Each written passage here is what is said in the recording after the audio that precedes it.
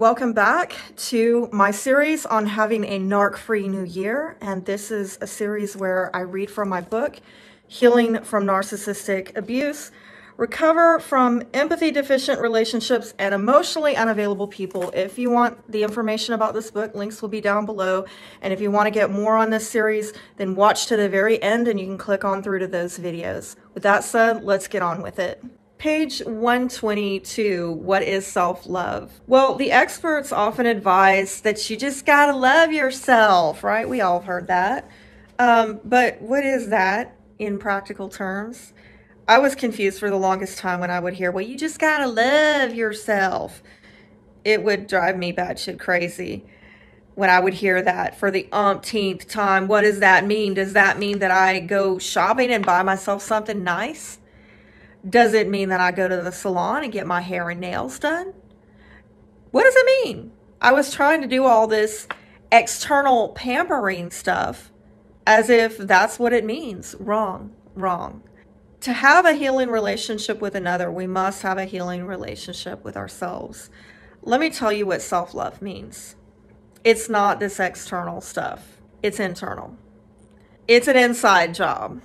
It's about having healthy boundaries. It's about having compassion for the way that you talk to yourself, healthy self-talk. It's about doing physical and emotional healing and even financial healing in some cases. So we're talking about healthy boundaries. I covered that in the last chapter on dealing with a narcissist, chapter 4. The gist of it is basically this. When you're setting healthy boundaries, you have to get into the habitual practice of asking yourself, is this a loving decision for me? Is this an empowering choice for me?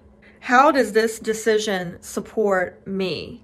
Before we make decisions where we could potentially make the mistake of putting others ahead of ourselves at our own expense, we must be in the habitual practice of asking ourselves those questions. A narcissist is someone who demands you give up everything in order to be their nothing. Remember, a narcissist is someone who demands that you give up everything in order to be their nothing. So these questions help us to learn to identify the people in our lives who ask us to make self-serving decisions but would never do the same in return. We're not just concerned with self-serving decisions, but also self-sacrificing decisions. Personally, it greatly benefited my healing process as I thought back to past scenarios when a narc would try to get me to engage in win-lose dynamics. As I recall those events, I would think to myself, oh my God, I can't even believe that person asked me to do that. I would never even have the audacity to ask anybody to do that for me. And this person had the brass balls to step up and ask me to do that, knowing damn well that they would never do the same for me in return. Start identifying these people. But a word of caution, this is not about going, to the opposite extreme. The opposite end of the spectrum where there's just total self-focus, because that's where the narcissist lives, right? They live in this zone of what's in it for me. What's in it for me? What's in it for me? What's in it for me? That's their reality. That's their bubble. This is about learning to apply just as much empathy to yourself, your needs, your desires, if not more. Again, it goes back to balance.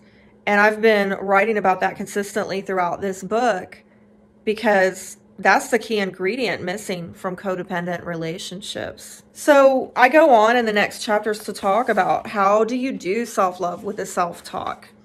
How do you practice self-compassion?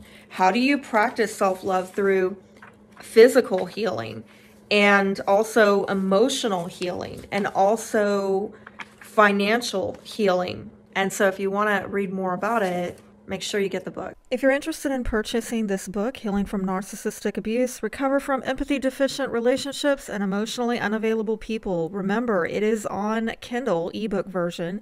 You can get it on audiobook at Audible, and you can also get it in print at Amazon.com.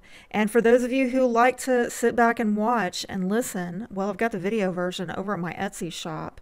Links for all of these are going to be found down below. And if you want to watch the next video available on narcissism, click here. Thank you all for your support.